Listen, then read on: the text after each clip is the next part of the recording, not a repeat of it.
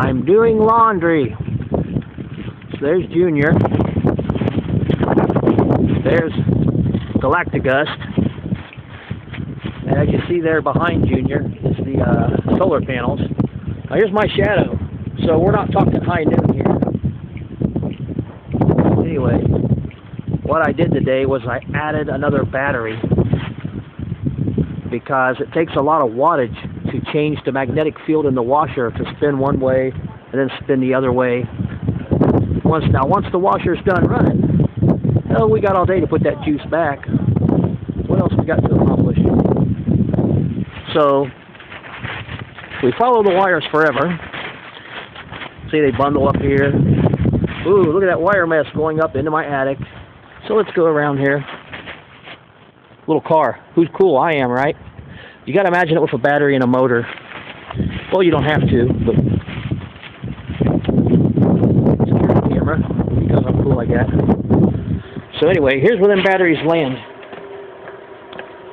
I'm sorry. Let's say here's where the wires land. Nice line of batteries. There's a charge controller. See, I'm at 11.9, which means I could probably use more batteries. I added one today. I need to add a couple more. See, here's where the wires come in through the house. I haven't bundled anything yet. It's just a hanging mess. The reason it's a hanging mess is because I will bundle it after I get the whole thing working 100% and I know what I'm doing and I know I'm using the right gauge of everything. See there? 11.8. That means I've pulled a lot of juice off the batteries. That's because I am right now, see that 2,000 watt inverter with the extension cord that goes into the wall. Let me show you where it comes out. So here's that extension cord, comes through the wall, plugs into another cord. This is at my entertainment center. Now that cord there, if you follow that cord forever, there's another new toy, by the way. Talk about that another day though. I'm not running any heat in the house. You follow the cord, la la la la la.